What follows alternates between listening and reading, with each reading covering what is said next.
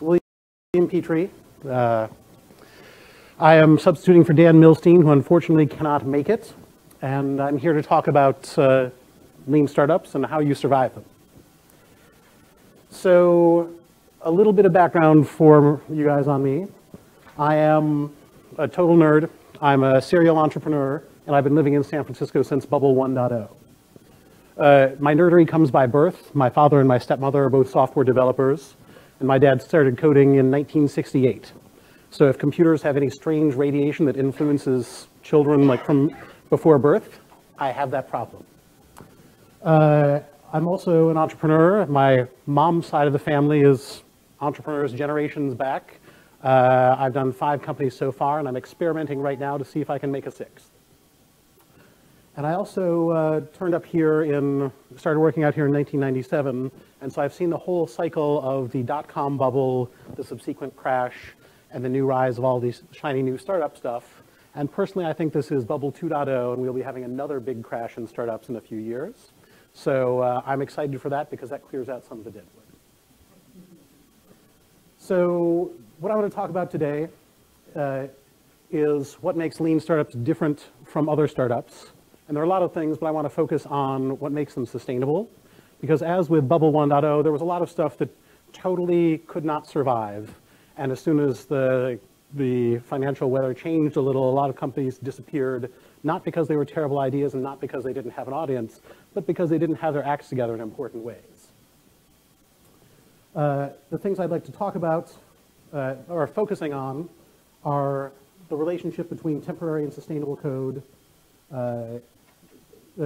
like how manual and automated testing plays into that, and how you make a company's culture that supports sustainability.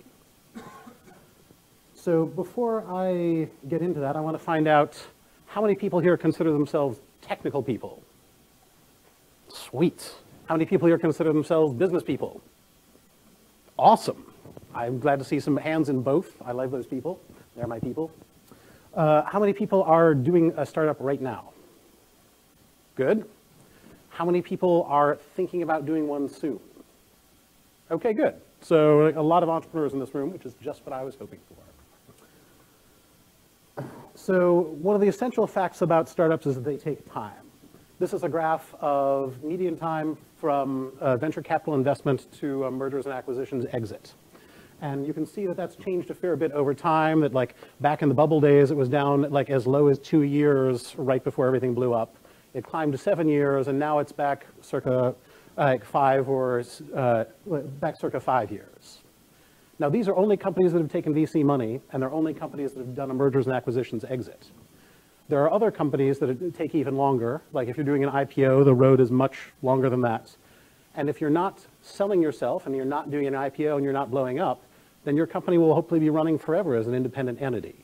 So startups feel very quick and very panicked, and a lot of them do die quickly. But if you want yours to actually survive, you really need to be thinking about a time scale that extends into the decades. Now, a way people often express this is saying that it's a sprint, it's not a marathon. I think this is a terrible way to express it, but to explain why, I need to tell you a little bit about myself. I grew up in the Midwest. I'm a Michigander by birth, and I moved out here from Chicago. And there are many good things about those places, but with 6 months of winter a year, there is not the same focus on health.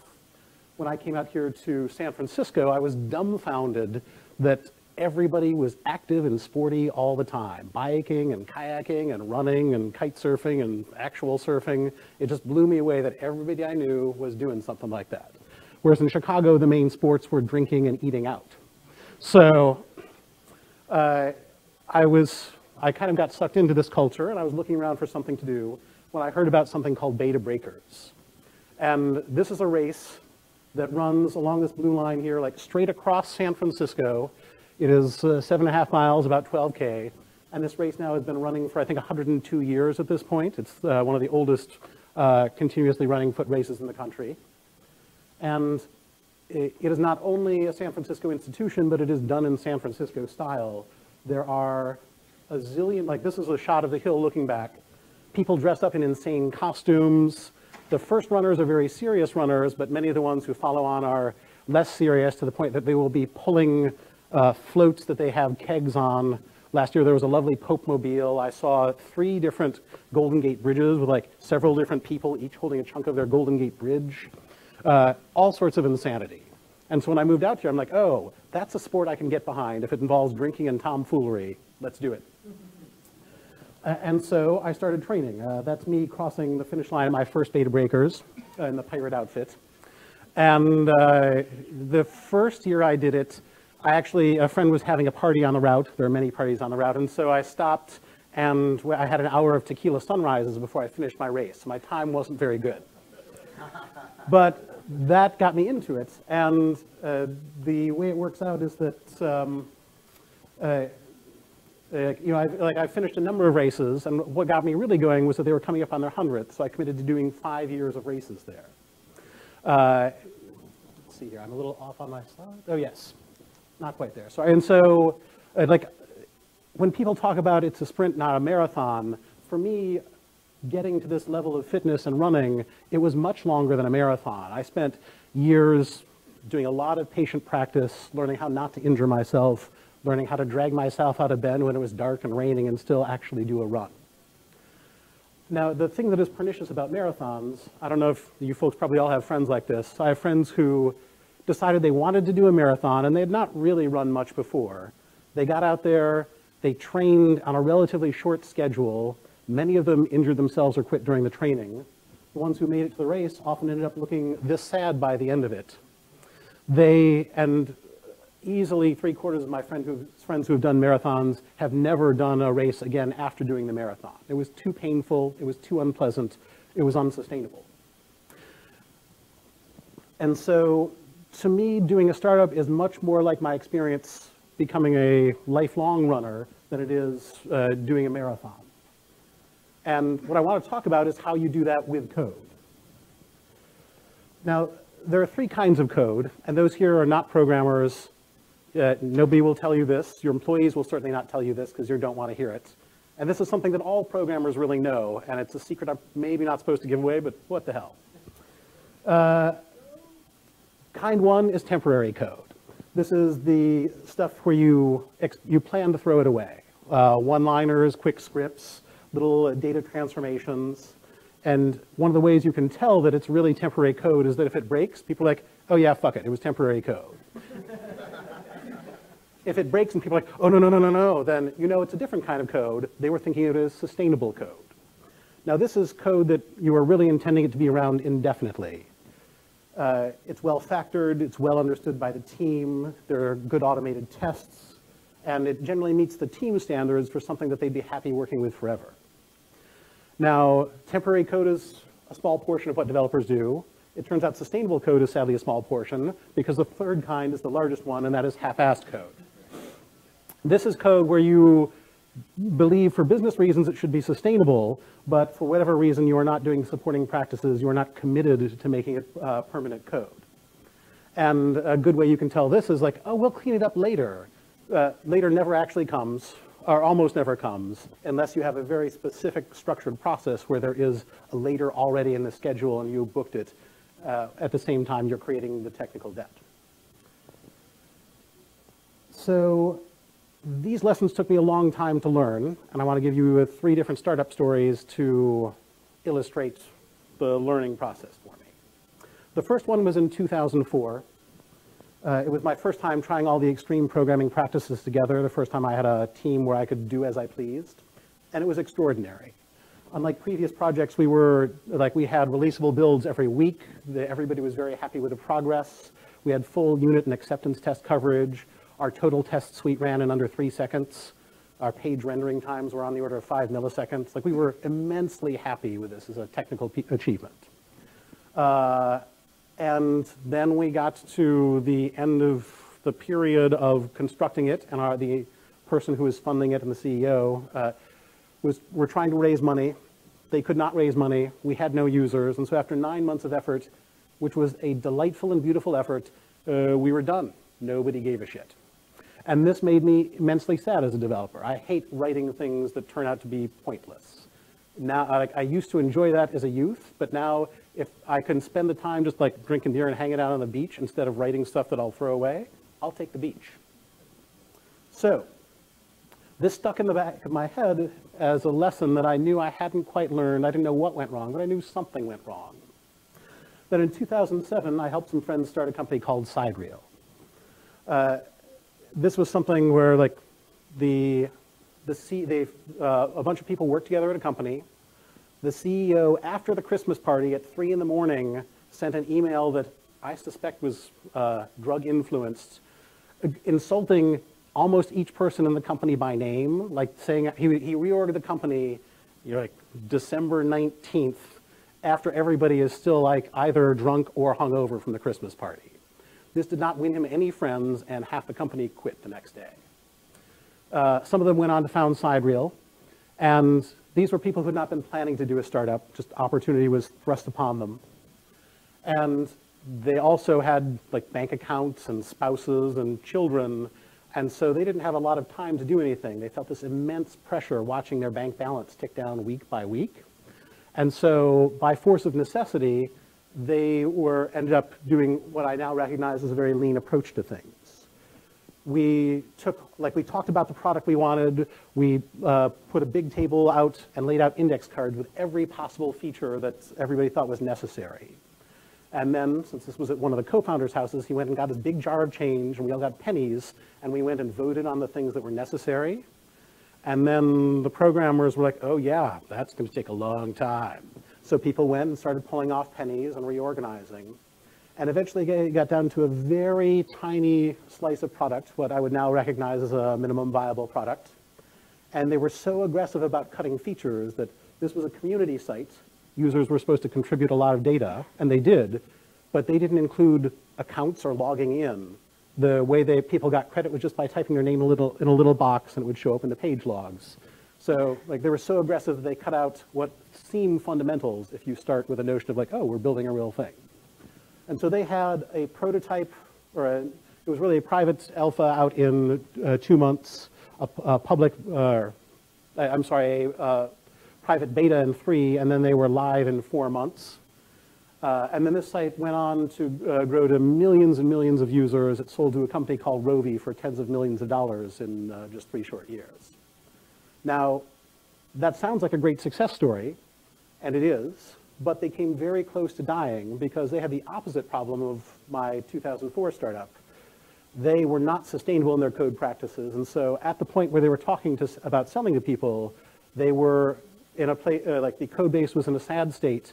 They had to spend 4 months totally rewriting things, and they're very lucky that they had an indulgent audience, that their competitors were weak and sickly, and that their investors were cool with this, because otherwise they could have ended up shutting down and totally missing Startup Victory, the acquisition.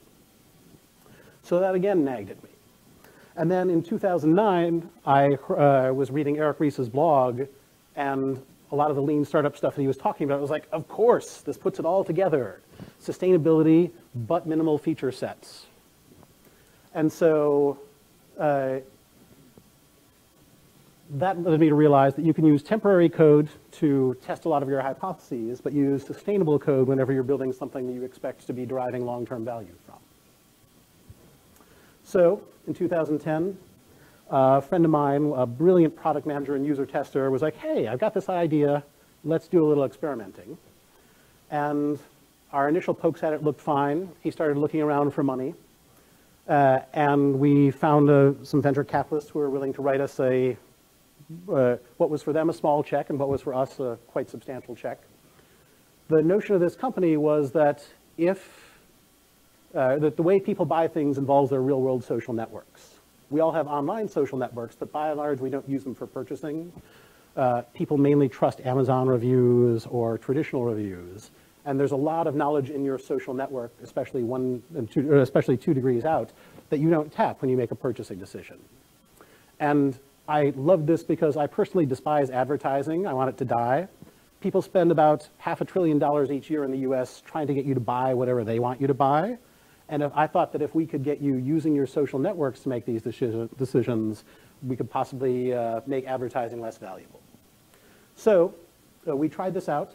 And in particular, we did some experiments around putting things in your Facebook news feed, like, oh, Sam just bought an iPad. And the way we were going to do this was in an automated fashion by pulling data from your Amazon or like from your email account. We look at the receipts and be like, oh, we'll just throw that right up on Facebook for you.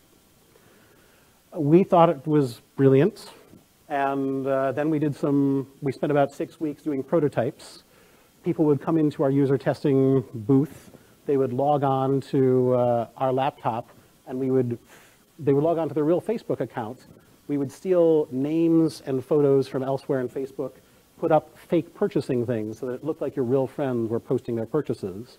And we discovered people hated this. Hated. Like 15% of people thought it was great and thought it was really interesting. Most people were like, what is that doing in my feed? Like, God, that Bob guy's a jerk.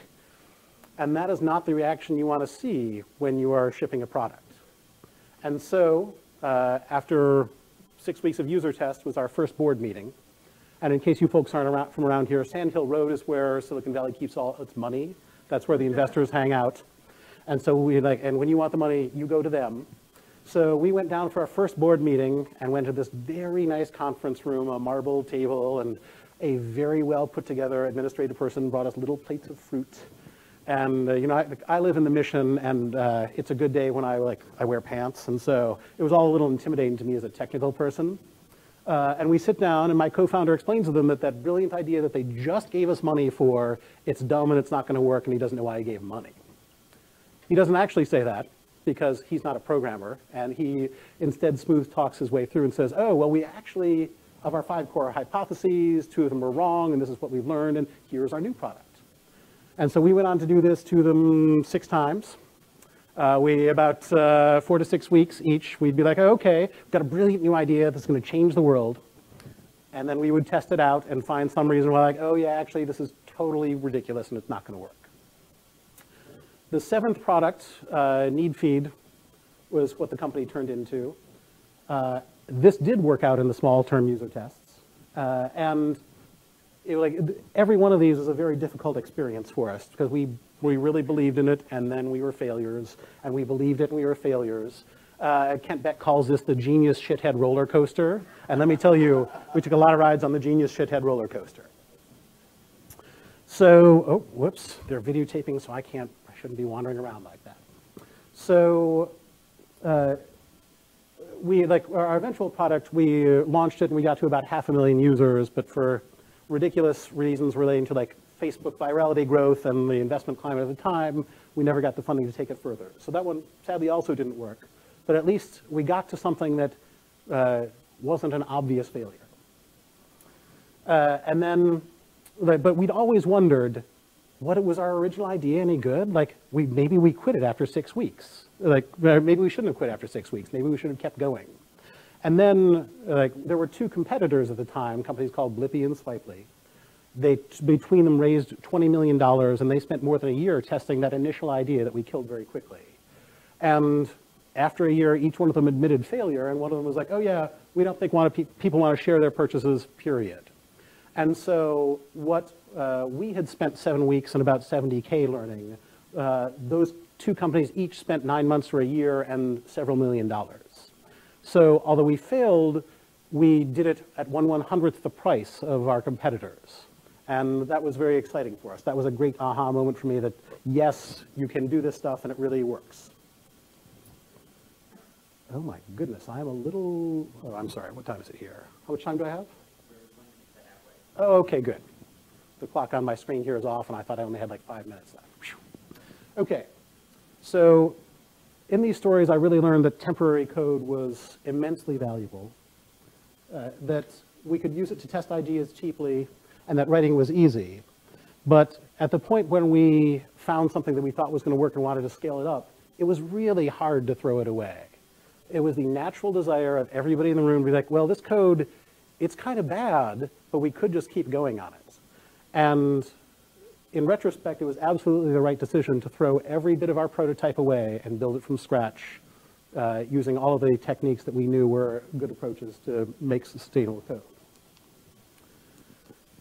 So in sustainable code, I feel like one of the key elements for us was automating our tests. We had excellent unit tests, and we had reasonably good end-to-end acceptance tests using a browser automation framework. We really controlled our pace. that was vital for us. The typical startup nonsense is that you work 70, 80, 100 hours a week. And we felt, having been startup veterans, that that was basically, it felt macho and it was a waste of everybody's time. And we also had to write our code for maintainability. The idea of your company is continuously changing, and so for us that meant a fair bit of refactoring, a lot of focus on small composable units so that we could, as ideas change, we could easily make the code keep up. So let me dive into these three ideas. The first one is automated testing. Now, how many people here actually do a lot of automated testing at your company? All right, and how many people here would like to do it, but bosses are skeptical that it's worth the effort? Okay, only one. All right, that's unusual. In that case, a lot of you haven't, like, the pitch is mainly for this gentleman here, and then for the ones who don't even know yet that it's worth doing. Think about a graph where you've got time, and you've got a constant number of developers. Now, as those developers are working away, they are going to produce code at some rate, so you're always going to have more code over time. Now, if you were manually testing, the testing effort is proportional to the amount of code you have. So over time, that goes up. And so as your project lives on, there are three possibilities. One is that you've automated everything, and so that's fine. Another is that you are manually testing everything, and your QA staff, you're continually hiring more QA people, so that eventually QA is the very largest department in the company. Never heard of that happening, but that would be a theoretical necessity of manual testing. What actually happens in most cases is people just test less and less of their code. It gets worse and worse. And then eventually you have that exciting party known as the big rewrite. I don't think that's a great way to work. I'm in favor of automated testing. So now, controlling your pace is another one of these things that managers often don't believe. But there's a lot of research to indicate that, like, if next week, if Monday you guys go back to work and your boss is like, okay, we got this big thing, everybody's on 60-hour weeks till it's done. In your first week, your first 2 weeks, you will get a fair bit of productivity boost from this. Everybody will be jazzed up. Like, you'll stop doing laundry, you'll see your family less, you'll skip the gym. Like, all the urgent things you do when something urgent is going on will happen. But that productivity boost declines over time, and so at some point, and the particular study I was borrowing from here is, you know, like around 4 weeks, your productivity is back to where it was. So that in your 60-hour weeks, you're doing 40 hours of work. And then after that, it only gets worse. You get to that stage where everybody is there all the time. Nobody is working very hard. You know, they're doing all of those deferred tasks that they put off, trying to sneak them in online. They're reading a lot of Slashdot and Hacker News. They're, you know, sneaking off to the bathroom just so that they can have a little quiet time away from all the annoying people that they can't stand anymore. All the terrible, like, project failure behaviors. The way, like, having been through this, we were very focused on not making this mistake. And luckily, my co-founder had 3 children under 5, and so there was no way he could work 60 or 70-hour weeks without ending up going home and getting murdered by his wife, which definitely reduces startup outcomes if your CEO gets killed. So we had core working hours. Everybody showed up at the same time. We were pair programming types, and so it was very easy to notice when we were getting tired, and so we would knock off when we were tired, which was, by and large, the end of a normal working day. So the third point about the maintainability of the code base is a little weird, and since I have a number of non-programmers here, I want to explain something that is very counterintuitive about code. If you think for a moment of manufacturing, you've got your receiving dock at one end, a bunch of materials come in on trucks, and you unload them. You've got some sort of manufacturing line where people do stuff to the raw materials, and then you put your finished products in boxes and off they go. Now, in a typical manufacturing workflow, like, each one of these operations is not perfect. So you start out with 100% good parts, and you work your way down. So maybe you've got 98% good parts by the end of it. One customer in 50 gets an unpleasant surprise, but that's okay. You give them a free one, and you give them a coupon for 50% off, and everybody's happy.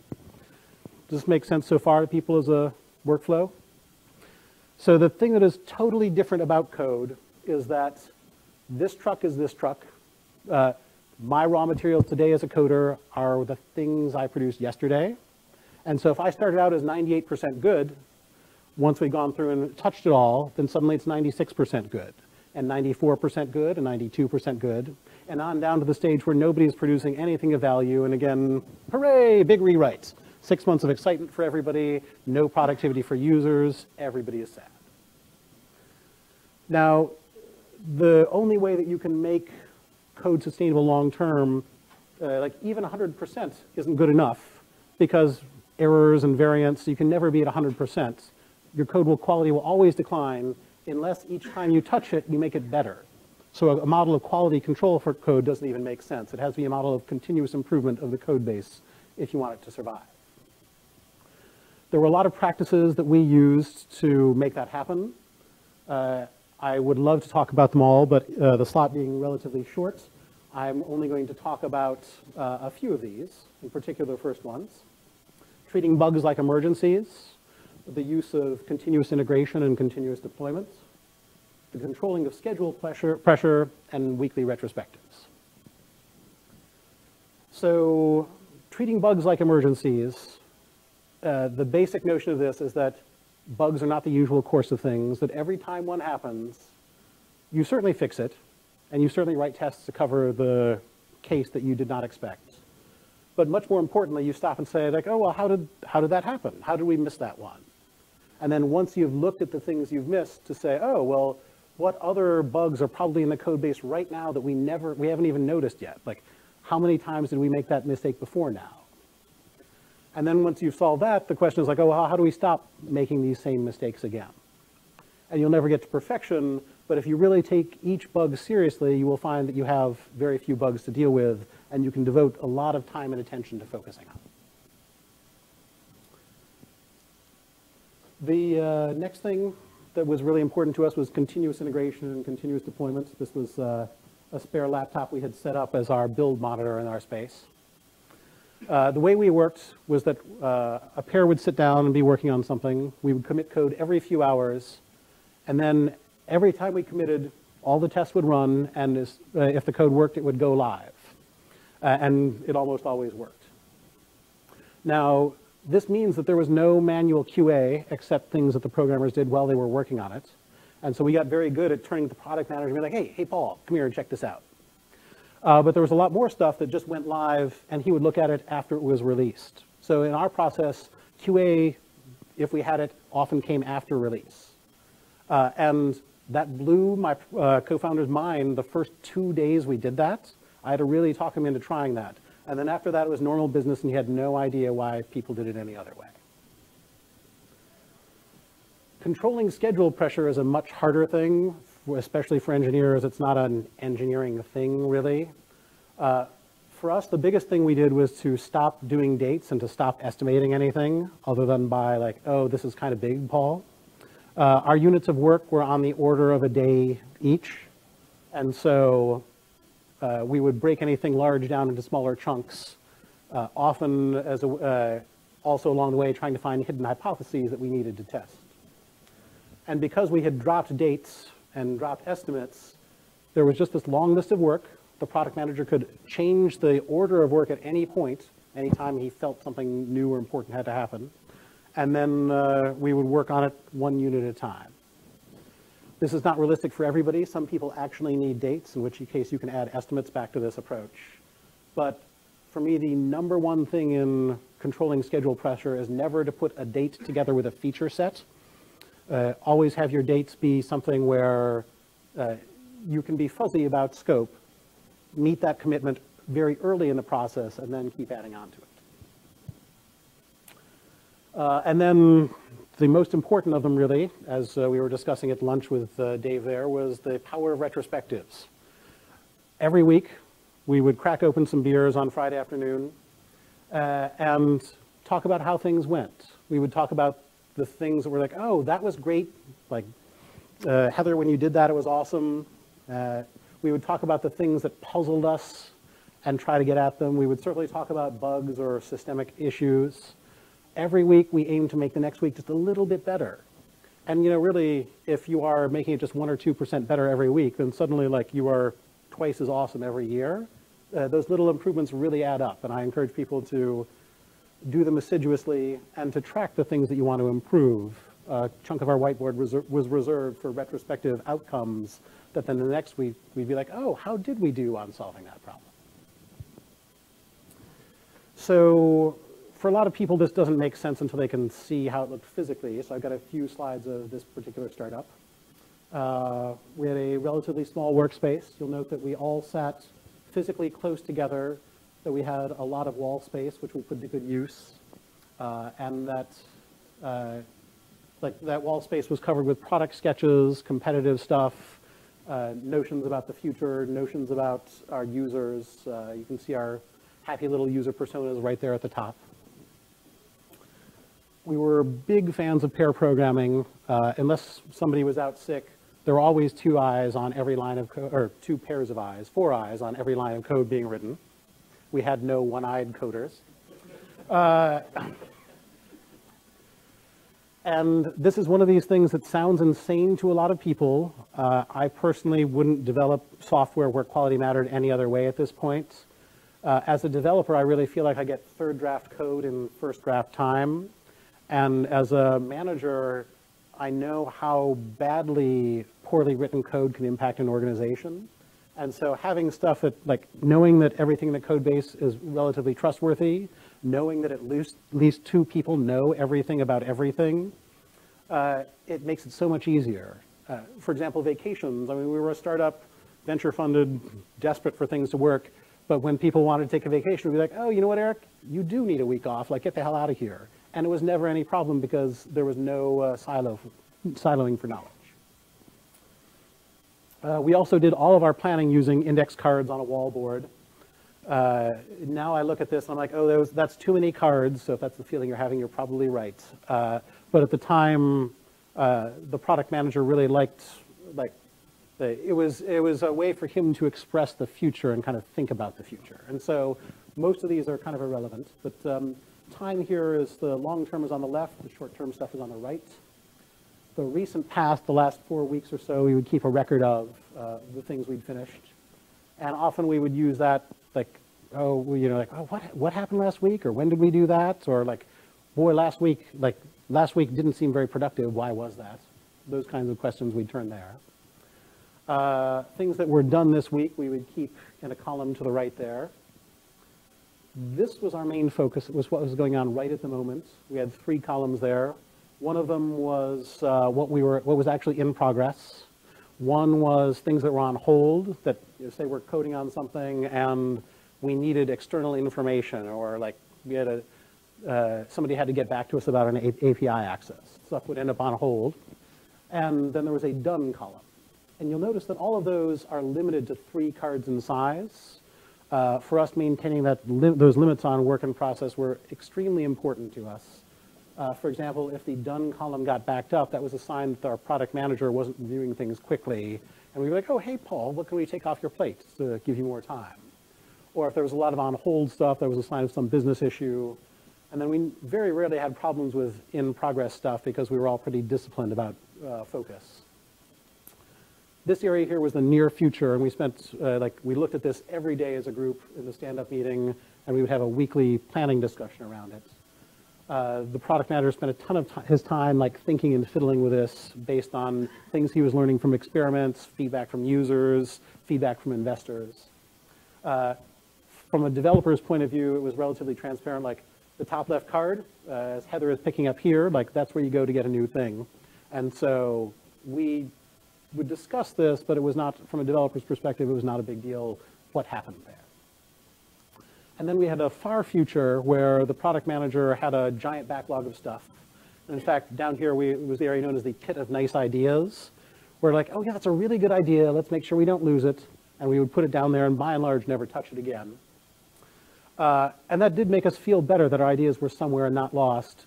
But were I to do this again, I would try throwing this stuff away and being more disciplined about limiting the backlog.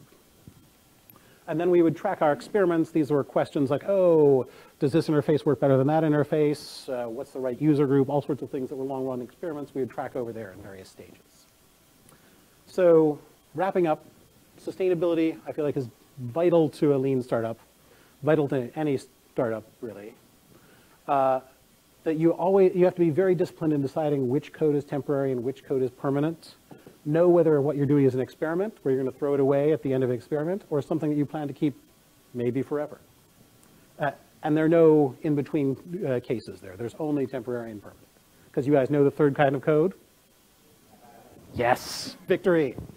And then for sustainability, invest in automated testing, manage your pace for long-term productivity, not short-term productivity, and focus on the quality and the maintainability of the code. So that's all I had, but I've got time for questions if you have them. Yes? So sometimes when you keep coding, you just want to, you're in that zone and you just want to keep going. How does it work with your sustainability? So the first time, yeah, no. It's a good question. I feel like for me, being in the zone is symptomatic. Like the experience for me there is keeping a lot of state in my head. And so the number one thing I did was like in test-driven development, I shifted a lot of that state out into my unit tests. And if you're pair programming, a lot of the state is shared between two people. So there's less necessary for this kind of like, I am the God of all things and I can't walk away to pee or I'll forget them, which is my experience there. And you know, like the first, like that's the kind of coder I used to be, but the thing that really woke me up to that was a group, some extreme programming conference. They were like, oh yeah, if people are allowed to come in and code after hours all they want, and then the first thing we do in the morning is throw that away and build it properly, because it's always full of bugs. And when I started looking at the code I would produce at 3 in the morning, I'm like, oh yeah, I was not the genius I thought I was just getting more and more tired. And so kind of like drunk driving, like sleepy coding is terrible. So by and large, I just don't do that anymore in the code base. I will like stay up and like sketch ideas and have visions, but I don't commit it anymore. Yes, Dave?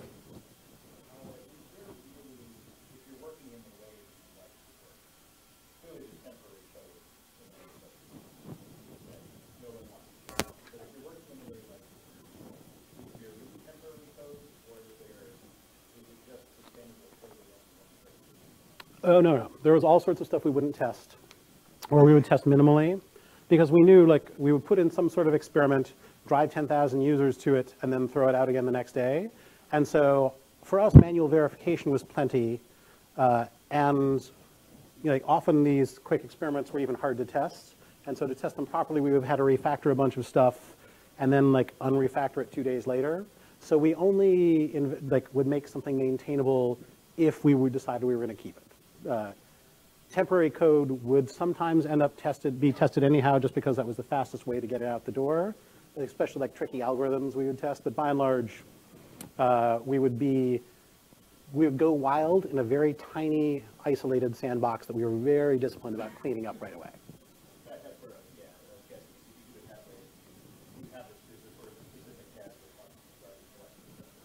Yeah, and you have to do that, or like you end up with a sad, sad mess, and you have to throw away the code. See, exactly.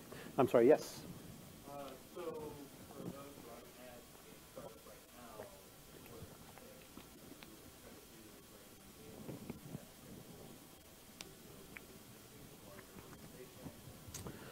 So for me, a lot of these practices are about supporting particular business practices. I feel like agile software development is really not business focused, and then when you add in customer development, suddenly you got business practices that go with the agile practices. And so if you can get your business people to discover the value of experiments and be like, oh, hey, we don't have to build this 6-month system. Let's do a 1-week experiment and see. Suddenly you're giving them something, and they'll be like, oh, yes, what can I do to save 6 months on my schedule? What can I do to make sure this product won't fail? So if you can arrange a quid pro quo, I think that's great. The other thing I do is just not tell people, like the developers, I get together with the developers and be like, oh, hey, we're doing this thing. And we won't tell the bosses because they won't understand. They're just going to know that bugs are going to go down. So tests, how about tests? But that's much harder because if people find out, they're like, why are you wasting all this time writing extra code? So it depends a lot on your working relationship with the business partners. So I've got time for maybe one more question. yeah, Okay, one more. Or no more. Okay. No more. Well, thank you, folks, and feel free to get in touch.